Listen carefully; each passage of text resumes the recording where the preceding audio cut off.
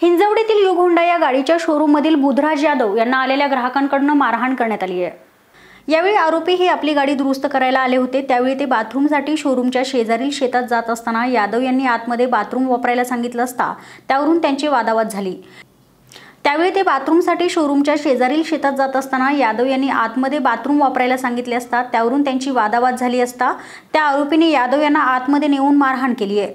हा संपूर्ण प्रकार सीसीटीव्ही कॅमेऱ्यामध्ये कैद झालाय आणि त्यांच्या विरोधात हिंजवडी पोलीस स्टेशनमध्ये गुन्हा दाखल करण्यात आला आहे।